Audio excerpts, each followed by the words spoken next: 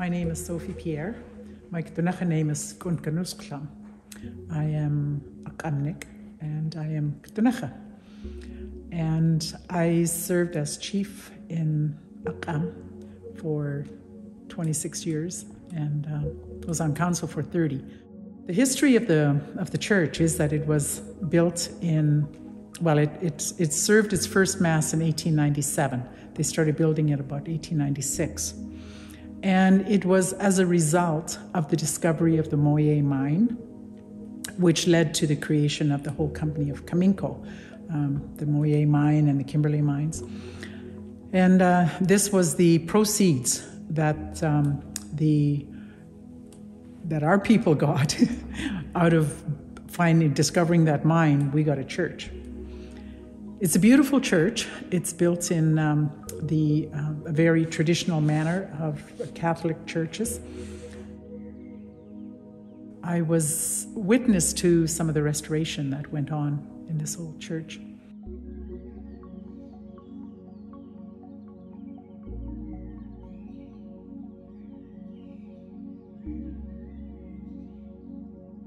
Restoration, as I mentioned, in 1985 was the major one. That's where the painting that you see in here now, the whole building was repainted. There was a lot of work done on the steeple and on the roof. And then just in the last half a dozen years, the work on the restoration of all of these beautiful statues, that happened just in the last little while. And that was with funding, of course, from Columbia Basin Trust and other areas.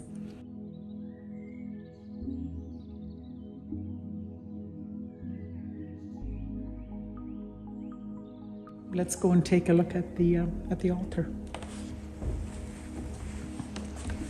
Iconic representations of the Last Supper, and it is it's really different. You don't see this kind of work in many churches here in Canada. You would see this like all over Europe, particularly in Italy. But yeah, having something like this in our church, it's really quite special.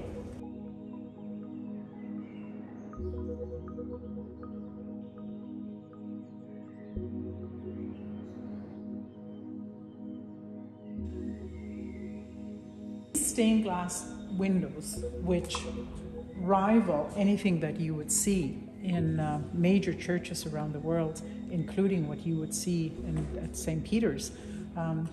This stained glass was shipped here from Italy in 1896-97. And this is the original stained glass from that time. So it's pretty incredible that all of these years, like 125 years, that these stained glass has lasted like this. And it's in really good shape. I mean, we've had a little bit of work done on them, but really, when you consider how old they are, it's pretty amazing.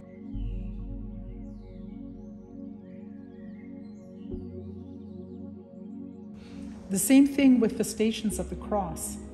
Those also were shipped from Italy at the beginning when they built the church.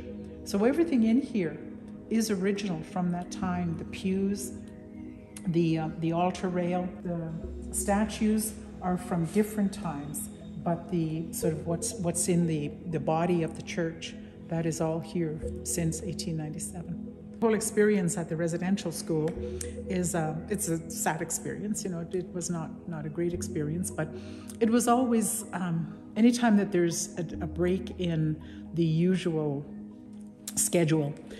So for us kids, being able to walk over here to go to church, you know, there's a possibility that we might see our parents. So it was exciting. And so as a child, I used to come over here from the residential school. We'd all march over here on a Sunday and have Mass here.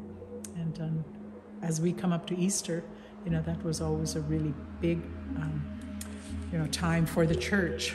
We'd have Mass here on Good Friday and then again on Easter Sunday. So I have all those memories of being here as a child during those times. Looking up at the choir loft, I never really talked about the choir loft.